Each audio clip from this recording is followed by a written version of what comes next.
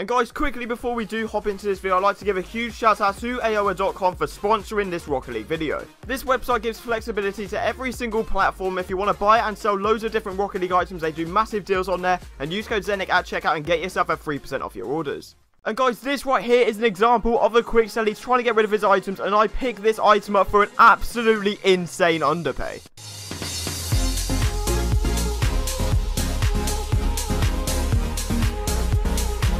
Alright guys, welcome back to the channel. Now today I'm bringing you guys a brand new Rocket League video. In this today's video, I'm going to be showing you guys episode 3 of the brand new series, go from nothing all the way up to the white mainframe. So if any of you guys are unaware of what this series is, basically I'm going to be trading up from one PCC crate and building my inventory up, showing you guys a loads of tips and tricks as well, telling you guys how you can make yourself some profit, and eventually getting myself that titanium white mainframe. So if this is your first time ever seeing this video or ever seeing my channel, make sure to go check the link in the description. It will take you down to the first episode, and basically by doing that you can see where I've come from, see where I've been trading from, and you can pretty much catch up with this episode. And if you guys are enjoying this series and you want to see more of this on my channel, make sure to smash that like button right now. Let's try and aim for 400 likes on this video, and I'll make sure to bring out frequent episodes every other day. And if you guys haven't already, make sure to smash that subscribe button right now and turn on those post notifications so you can keep up to date with every single brand new video upload to the channel. And without further ado, let's get straight into this third episode. I hope you guys enjoy. So the very first trade of this whole episode is basically where I found myself a guy that wanted to buy my purple halo, and he had a load of different offers. I was literally in the trade for about maybe 5-10 minutes. And eventually we did come to a very good deal where he put in a painted exotic and a crate and obviously a little paint finish. I'm not sure what that's going to be worth, literally nothing probably. But even so, considering this is worth maybe 1 or 2 PCCs at a complete max, and obviously crates are pretty bad at the moment, I really don't mind getting myself a painted clockworks and all of those ads. So that's a tiny bit of profit there. And then after a little bit of time, I find myself a guy that has a tactician burnt in a Roxane, and he wants a load of offers because he can't sell it, and I'm completely fine with doing that. Because I know in my head that I've got a lot of people that come to me with tactician stuff. So eventually, I'll find a guy on the looking for group that has stuff and he wants tactician certified items, obviously.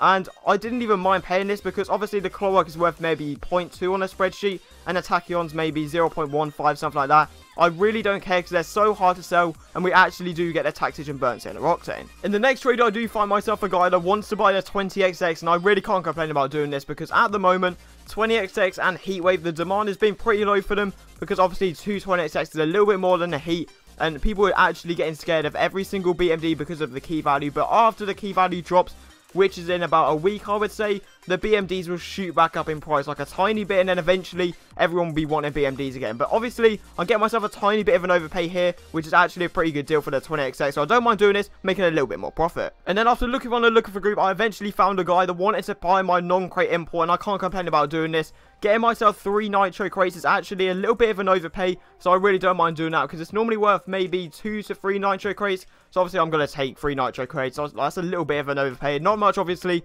but every little counts. And if you get yourself loads of overpays tiny over time, it will actually add up to quite a lot. And obviously, like I said, I need to shift these crates as soon as I can because they're going to drop in value very soon. And then we do actually find ourselves a highlight of this whole episode. I pay a Hex, a PCC crate, and a glossy block that I found, which actually did come in handy because he said add a tiny bit. I added a glossy block and he actually did tick up, so that's actually insane. Getting myself some certified golden egg white discotheques. They're probably worth maybe around a slipstream in price, but obviously they're not the easiest to sell. But like I said, I'm a patient trader. That's why I make so much profit, so I'm very patient with my trades, and eventually I'll get myself a very good deal. And then after a little bit of time, I do find a guy that wants to buy my tactician burnt sienna Octane, and I can't complain about this because the price that he does pay is actually pretty insane. That's probably what I would expect for a guy that obviously collects tactician items, which is this guy.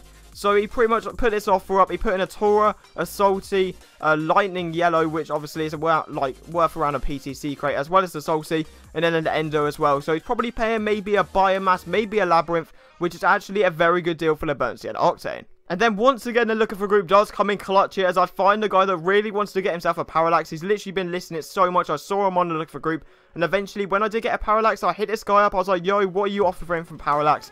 And he put up so many items, I could not believe it. He put in a Labyrinth first off, that's like maybe 4, 5, maybe 6 PCCs away. And then he added a Dominus GT, a Mantis, a White Royal Crown, loads of other items, loads of crates. So that's an absolutely incredible deal there for my Parallax. And then for the pure fact that these crates are dropping a load in price, the new Zephyr crates, I just thought why not get myself 2 PCCs, well the equivalent which is 2 non-crate very rares. Obviously, like I said before, the non-crate variants, the PCCs, everything that is to do with crates is going to drop very soon. So make sure to sell as many as you can if you haven't already, because they're just going to drop so much as the keys will. So make sure to just sell as many as you can. And obviously, getting this deal is actually pretty good because it's worth maybe 1 to 2 PCCs at the moment. By the time of uploading this video, it's probably going to be worth maybe 1 for 1 for a PCC. So that's a good deal there, making myself a little bit more profit. And then with the 2 non-crate variants I recently just picked up, I find a guy that wants to buy loads of them. He wants to buy 4 for his 2. I said, I think I'm okay. Because obviously, like I said before, you've got to try and push for every single trade. He said he'll add 1 crate in, and I was completely fine with doing that trade. For the pure fact of Toon is a mystery gold explosion, so hopefully I might be able to get myself a tiny bit of an overpay. I'm not too sure yet, we'll have to wait and see.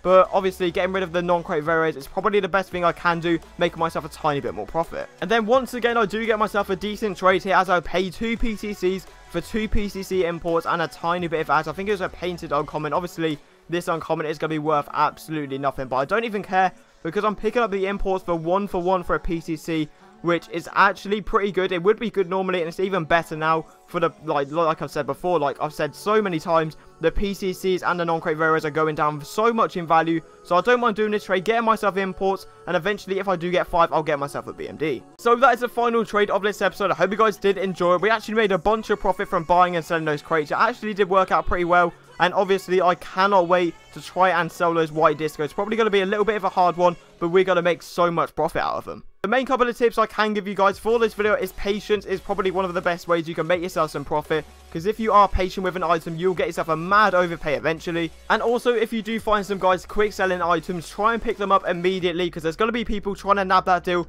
as soon as possible. So keep an eye out on the exports looking for group, and eventually we'll find a deal. So yeah, if you did enjoy this video and you want to see some more of this series, if it helped you in any way, shape or form, just make sure to smash that like button right now. It honestly means the world. And let's try and aim for 400 likes, and that'll be absolutely insane. Subscribe and turn on those post notifications if you guys are new, and I'll see you guys next time.